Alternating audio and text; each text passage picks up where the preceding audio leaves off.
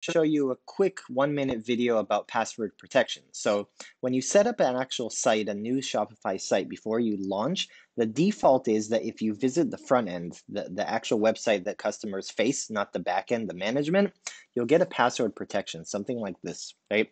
And so no one can access your site unless they have the password. So how do you get the password? First of all, what you want to do is you want to go to your backend, click on online store, and then click on preferences right here.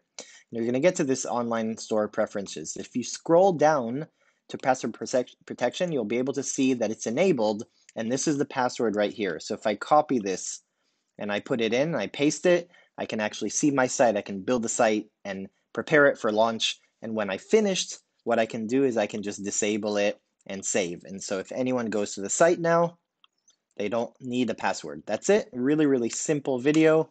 Hope you enjoyed the video. If you have any questions about Shopify, subscribe to us. We're making a ton of videos how to use Shopify apps, customization, themes, marketing, etc. I hope you enjoyed this video. Thank you.